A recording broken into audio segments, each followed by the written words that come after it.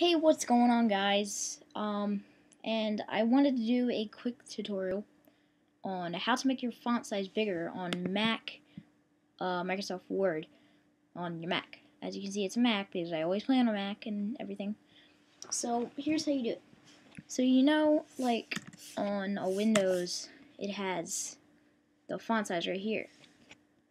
You're trying to like edit, do all that stuff, and like font.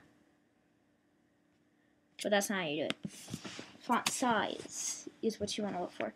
So you want to highlight your word, right click it, and then go down to font where it says font. Or you can do Command D and then change the size to whatever you want. So I want to add that, and then I want to do that, Control D, Command D, whatever, 24. And there we go. That should make it better, but I want mine a little bit bigger, so I want to add this to 48. Make it a little bit bigger, actually. 22. That might be too big. Oh, fits it perfectly.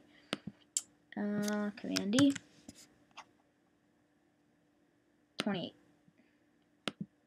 Okay, let's do that. So, yeah. So I'm just gonna print it soon after this video.